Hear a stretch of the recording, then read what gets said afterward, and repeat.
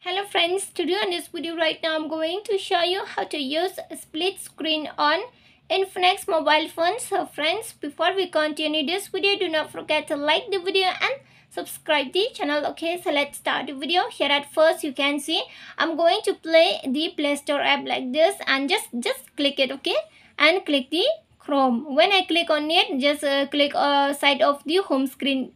This is the home screen. Click on this button, okay. When you click on this button, you are going to find this screen, and here you can see this is the Chrome option and the icon of the Chrome app, okay. So just tap on it. No need to tap, you just press on it, okay. You just for the 3 second or 2 second, when you press on it, you are going to find the options of split screen, okay. Just click on split screen.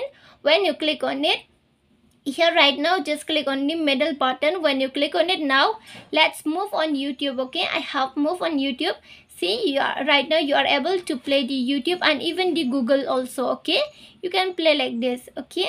Even the WhatsApp also you can do the split screen on Infinix mobile phone like this, okay.